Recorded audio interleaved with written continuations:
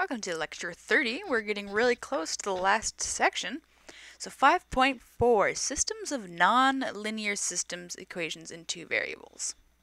That should actually just say systems of non-linear equations in two variables, so hopefully I have edited that for you.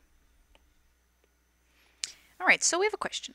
What are some of the non-linear equations we have seen so far in this course? Well, non-linear, remember, linear would just have x and y to the 1 power, right? So that's linear. What's a non-linear one we've seen? Well, we've been working with exponential, right? So we had like 3 to the x equals y, maybe. Or we had quadratic, so x squared plus 3x plus 4 equals 0, maybe. What's another kind of equation we've seen? We've seen circles, right? X squared plus y squared equals 4. We've seen logarithmic. Log base 3 of x equals 4, maybe. Those are a few of the ones we've seen. So we are now going to look at systems with these equations in them. Well, not all of them. We won't be working with logs and normally not exponential. But quadratic and circles, those are definitely something we might be seeing. So we solve nonlinear systems of equations very much like how we solve linear systems of equations, which we've been working on, with the following. So substitution or elimination. Alright, so once again we have a type 1 and a type 2, and it's really important to be able to recognize which is the type you're working with, because your strategy will change. Okay, so the type 1. When two nonlinear equations are the same type of equation, what do I mean by that? Well, if they're both equations of a circle, or if they're both equations of a parabola, then we will use elimination. And you need to check your solutions. So we're going to go ahead and solve the following system of nonlinear equations. First off, how do I know these are nonlinear? Well, notice we have a y squared going on. We also have an x times y. These are not linear equations. But the plan pretty much is the same. So I'll ask myself, are these two the exact same type of equation? Well, let's look at the variables. Both of them have an xy, and they both have a y squared. So yeah, they're the same type of equation. So because of this, they fall into the type 1 category, which means we'll use elimination. And it works pretty much the exact same way we've been doing elimination before. We're going to focus on the numbers in front of the variables and decide which one to cancel. Well, I'm going to go ahead and try cancel out the xy's. So I'm going to go ahead and multiply the bottom by 2 to match with the 4xy in the top equation. So we're going to try match the xy. And then rewriting the top equation, we haven't done anything to it. And then I'll rewrite the bottom, which we multiplied by 2. Okay. Now, should we add or subtract these to cancel out the xy? Well, they're both positive 4, so we're going to go ahead and subtract. And I'm going to ask that you make sure to put the symbol on the side that you're using, either the subtraction or the addition. So I put the subtraction symbol on the side. This lets me know, or lets you know what I'm doing. Those subtract away, and then we have 3 minus 2y. That'll be y squared equals, and then negative 9 minus 10. Well, negative 9 minus negative 10. So negative 9 plus 10, which is just 1. And I'll go ahead and erase that. If I was to leave that somewhere, make sure to label it with scratch work. So we're just left with a positive 1. Now we have a squared going on. So we're going to go ahead and square root both sides. Plus or minus. And we get y equals plus or minus the square root of 1, which is just 1. Oh, now how interesting is that? We have two answers for y. Y equals 1 and y equals negative 1, which means we're going to get two possible answers for x. So this is where things get a little strange with nonlinear systems. So actually, let me check this out. Now we're going to solve for, what's the other variable? X. So solve for x. But we actually have two cases. We have when y equals 1, And the other case, when y equals -1. And which equation should I use? I'll go ahead and use the bottom equation to solve for x. Why? Because it just has the smallest numbers in front of it. Okay. We have 2x times the 1 for y plus, and we're going to substitute y in. So remember, just we're substituting in the 1 for y. Then we get 2x plus 1 equals -5. 2x equals -6, and x equals -3.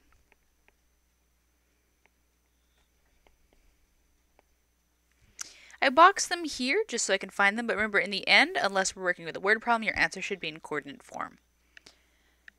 And then next, we're going to go 2x times, and this time we're using a -1. Because we found two answers for y. So then I get -2x plus 1 equals -5. -2x equals -6. Then x equals +3 this time. So you have to be careful. Remember, an x or one of the y's came with one of the x's. But because we're working with a square and we're taking a square root here, we need to make sure to check that our answers actually work. So let's go ahead and check our answers. And we'll check them in the pairs. So we have one pair, which is from the first grouping. Let me go ahead and highlight them. 1, -3. So let's go ahead and do that. That was -3 and 1. And then we're going to check the other pair, which is -1 and 3. Let me actually, wait, I'm going to change the color there. All right, 3 and -1. So we're going to go ahead and check that these work. We can use either of the original equations. I'm going to go ahead and just use the same one I used previously, just because it's smaller. So when you're checking, remember, we're not moving things around. We're just checking that one side equals the other side. So we want to check that 2xy plus y squared. We want to see if this ends up equaling 5, or -5 in this case. And we're going to check the exact same thing with the other answers. Well, okay, let's see. When we plug them in, we're going to get 2xy and then y squared. I'm going to see if this ends up equaling -5. So 3, 1, 1. Actually, let me change the color. I want to go with red, since that's what I used previously. So that'll be -6 plus 1, which is -5. And hey, that is right. These two are equal. Awesome. So we know that -3, 1 is part of our solution. And I'll go ahead and let the reader know these are my answers. Let's check the other side. So we have 2 times xy plus y squared, and we want to make sure this equals -5. Let me go ahead and erase that so I get more space for my writing. Okay, my pen was glitching for a sec there. All right. And now plugging in the 3 and the -1. So 3, -1, -1. Then we get -6 plus 1, and that equals -5. Hey, what do you know? They both work. So we get 3, -1 as our answers. And there we go. All right, so when do we use elimination for nonlinears? That's if they're the exact same type of equation. But the question is, what if they aren't the same? Well, that brings up type 2. So when the two nonlinear equations are a different type of equation, we will use substitution. It is easiest to substitute the lower power equation into the higher power equation. And you need to check your solutions. So what do I mean by lower power versus higher power? Well, if I had something like x squared plus y squared equals 4, and then maybe xy equals 5, I would go ahead and sub this one into the other one, because that has an x squared and a y squared. Just a rule of thumb. Substitute the lower one into the higher power. It just normally gives you less answers to check. So now let's take a look at our example here. Example 2. Solve the following system of nonlinear equations. Well, if I wasn't told they were nonlinear, would I be able to tell? Would you be able to tell? spend a second trying to decide how we know that these are nonlinear or not. Well, actually, there's a bit of a white lie in this. This equation down at the bottom, this is actually a linear equation. But it's not considered a linear system. Why? Because we have this one up here, which is a circle. Okay? So even if there is a linear in the equation, or in the system, it's not considered linear. They all have to be linear to be considered a linear system. So because we have that y squared plus x squared, it's considered nonlinear. Now what is our plan? Elimination or substitution? Well, if they are both the same type of equation, we would use elimination.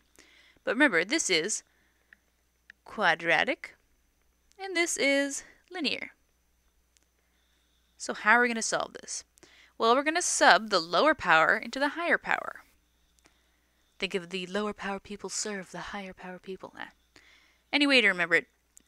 Okay, so we're going to go ahead and sub that into there, which means we needed to set it up for substitution. So setting this up for substitution,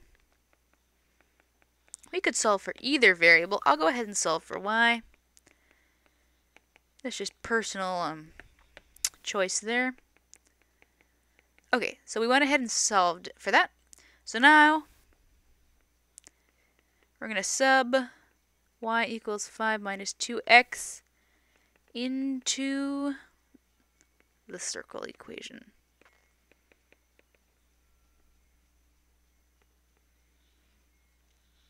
Okay, so we're subbing that in for y. There's y, and it's going to equal 5 minus 2x. Our goal is to always get one equation in one variable. Let me write that down. Goal. Get one equation in one variable. It's not possible to solve one equation that has two variables. Alright. So then we'll have x squared plus, and y squared now is 5 minus 2x equals 50. And careful, that is a square, which means we're going to have to FOIL that out. Once again, please note, this is not equal to 5 squared minus 2x squared. Those are not the same thing. Please do not do that. This is equal to 5 minus 2x times 5 minus 2x. That is one big humbalala. Do not do that. Alright. Let's go ahead and factor this out. So we'll end up with 5 minus 2x times 5 minus 2x equals 50. We get x squared plus 25 minus 10x plus 4x squared equals 50. So combining like terms, we'll get x squared and x squared, and then the x and the x. So 5x squared minus 20x plus 25 equals 50. Let's subtract 50 from both sides to get this equal to 0 because it's quadratic.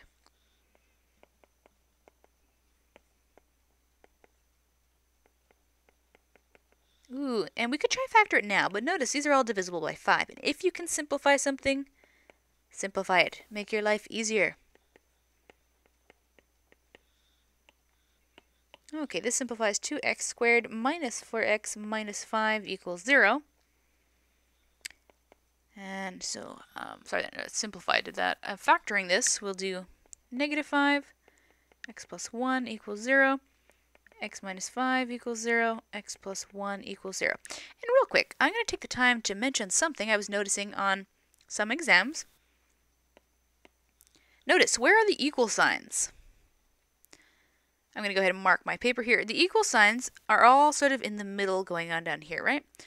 Which means we don't need to include equal signs down along the side here. That would be if this was an expression. We do not need them there. And if they were written on the exam, I did take a point off for that. So please remember, if you are given an equation, the equal sign is in the middle and it'll stay there. Expressions are when you include the equal signs along the side. Alrighty, so got that cleared up. Now we have x equals 5. Ooh, 2. 2 options for the answers. Once again, we're going to have to do work for 2 different answers. So now what are we trying to solve for? Well, we found x, which means we now want to find y. So we want to find y. And as you can notice, I label what I'm doing in my work. It's good to let the other people who are reading know what you're doing. So for finding y, we have two options, x equal to 5 and x equal to negative 1. So for x equal to 5, and then x equal to negative 1. Which equation should we use? You could use either one. I'm going to go ahead and use the one we simplified for substitution. That one right there. You could use one of the top two. That would be fine to use either one of these if you wanted to. I'm just going to use the simpler one. Less to work with. I don't like working with those squares because that usually ends up giving you more answers than you need. And remember, you need to check your answers. If we worked with one of the square ones, we'd have to do square root, which means one of the answers might be extraneous. But if you want to try that out and see how it works, totally go for it. Alright, so now we have y equals 5 minus 2 times, and we're subbing in the 5 for 2. Sorry, 5 for x. Don't know where that 2 came from. Okay, minus 10, y equals negative 5. So we have the point 5, negative 5. We're going to have to check that. And then let's do the other one for x. Y equals 5 minus 2 times negative 1.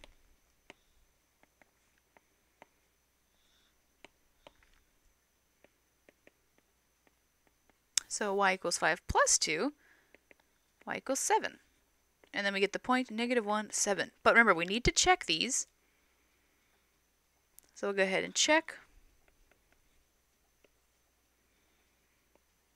So we're checking the point 5, negative 5, and negative 1, 7. Definitely there gets to be a lot more work with systems. So making sure your work is neat and labeled. Labeled is probably one of the best things to do. And partitioning things off definitely helps your readers and helps you keep track of your work. Alright, so checking this, we just need to pick, alright, so let's go ahead and check. So checking the x squared plus y squared equals 50, we'll get, so x squared plus y squared, does that equal 50? We have the 5 squared plus the negative 5 squared, which does indeed equal 50. So let me do that. Actually, let's do that a teeny bit more. Let's do a little bit more work. And then we check the other one. That would be the 2x. Let's see. That'd be the 2x plus y equals 5.